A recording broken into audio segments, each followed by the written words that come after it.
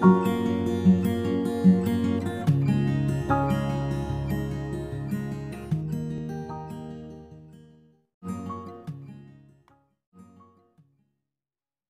students, I hope you all are fine and continuing your studies.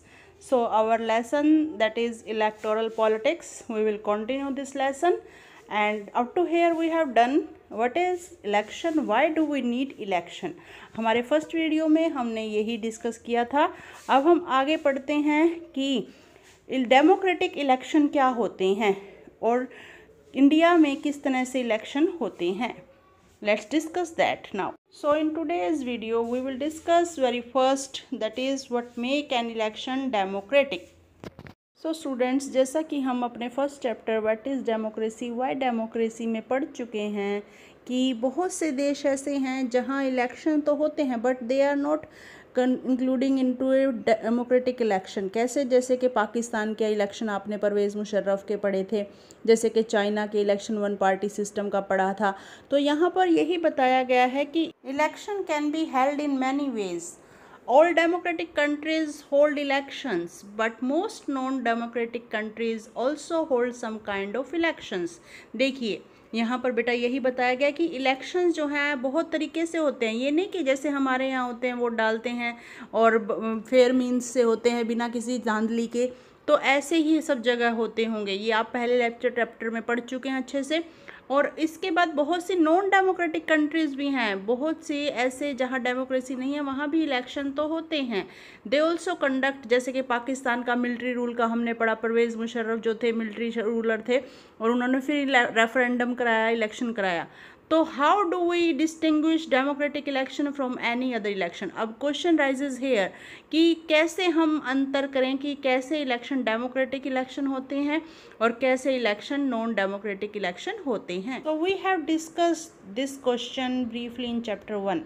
We discussed many examples of countries where elections are held but they can't really be called election like democratic election.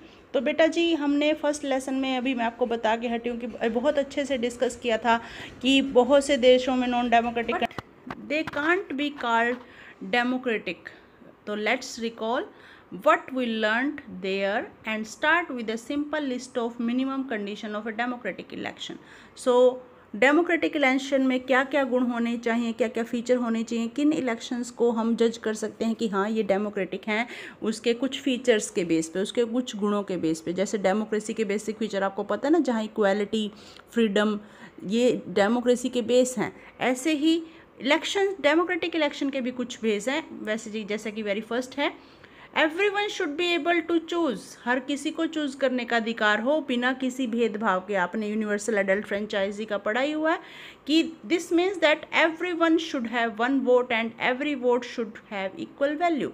कि हर vote हर vote को एक गिना जाना चाहिए और हर vote की equal value हो. अमीर गरीब का अंतर ना हो, स्त्री पुरुष का अंतर ना हो. Each vote should be calculated as one vote. तो ये फर्स्ट फीचर है हमारे डेमोक्रेटिक इलेक्शन का कि डेमोक्रेटिक इलेक्शन में everyone should be able to choose. And second, there should be something to choose from. Parties and candidates should be free to contest election and should offer some real choice to the voter. तो यहाँ पर हमने second feature देखी है कि democratic election की second feature क्या है बेटा कि लोगों के पास कुछ चुनने के लिए तो हो. अब आपको बेटा एक ही चीज़ दिखा दी जाए और कहा जाए इसे चुनो, तो व्हाट डज दैट मीन कि चुनो. तो चुनो का मतलब होता है कि हमारे पास 4 या 5 या ऑप्शंस उपलब्ध हों. तो इसी तरीके से डेमोक्रेटिक इलेक्शंस वो इलेक्शन होते हैं जहाँ कैंडिडेट पॉलिटिकल पार्टीज़ के उनके पास उपलब्ध हों वोटर्स के पास कि वो चुन सकें.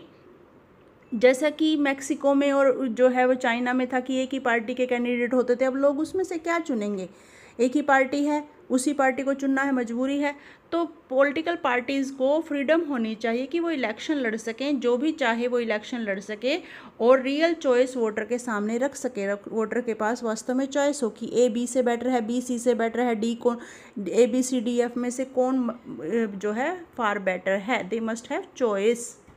Third, the choice should be offered at regular intervals. Elections must be held regularly after every few years. Third feature of democratic election क्या है बेटा, कि इलेक्शन रेगुलर इंटरवल्स के बाद हो जाने चाहिए। ऐसा नहीं कि एक बार हुए और उसके बाद कभी इलेक्शन करवाए नहीं। सपोज कोई एक व्यक्ति इलेक्शन के द्वारा चुनकर आ गया और उसके बाद उसने कहा जी मैं तो इलेक्शन के द्वारा चुनकर आ गया हूँ, अब मैं इलेक्शन इसके बाद कभी नहीं कराऊंगा, तो ऐसे इलेक्शन होना डेमोक्रेटिक इलेक्शन में नहीं आता।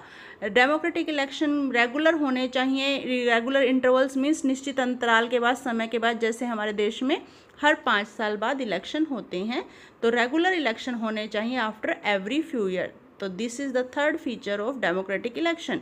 जहाँ ऐसा नहीं होता वो उसे हम डिफ्रेंशिएट कर सकते हैं कि ये नॉन डेमोक्रेटिक इलेक्शन है। Fourth, the candidate preferred by the people should get elected. It means बेटा जो लीडर हमने जिता दिया है, जो कैंडिडेट हमने विन करा दिया है, इलेक्ट हो, उसे ही जीता हुआ माना चाहिए, उसे ही इलेक्टेड माना जाना चाहिए। सो कैंडिडेट जिसे हमने प्रेफर किया का मतलब क्या हुआ कि जिसे हमने चुन लिया है उसे ही इलेक्टेड माना जाए। And fifth feature is elections should be conducted in a free and fair manner where people can choose as they really wish. तो फिफ्थ फीचर क्या बताता है कि वो इलेक्शन डेमोक्रेटिक इलेक्शन कहलाएंगे बेटा जी जहाँ कि जो फ्री और फेयर तरीके से हों। जैसे पीआरआई पार्टी करती थी, आपने पिछले लेसन में पढ़ा होगा कि वो बूथ कैप्चरिंग करा लेती थी, कंपलसरी कर देती थी पेरेंट्स के लिए वोट डालना, टीचर्स के लिए, गवर्नमेंट टीचर्स के लिए। तो इस तरीके से नहीं, फ्री होने चाहिए, बिल्कुल किसी तरह की जोर ज़बरदस्ती ना हो, हर कोई स्वतंत्र हो वोट डालने के लिए और अपनी मर्जी से अपने नेता को चुने। तो इस तरीके से ये 5 फीचर्स जो हैं बताते हैं, हम डिफ्रेंशिएट कर सकते हैं कि डेमोक्रेटिक इलेक्शन और नॉन डेमोक्रेटिक इलेक्शन कैसे होते हैं। पिछले व्हाट इज़ डेमोक्रेसी लेसन में हमने बड़े अच्छे से पढ़ा था कि कुछ देश ऐसा नहीं करते हैं। तो this might look like very simple and easy conditions but there are many countries where these are not fulfilled. तो ये बहुत ही आसान फीचर है जहाँ रेगुलर इलेक्शन नहीं होते, जहाँ फ्री अफेयर नहीं होते, जहाँ वोटर्स के चुने हुए जो है कैंडिडेट्स को इलेक्टेड नहीं माना जाता। तो इन कंडीशंस के हिसाब से हम डिफरेंशिएट कर सकते हैं कि what are free and fair election और डेमोक्रेटिक इलेक्शन क्या होते हैं।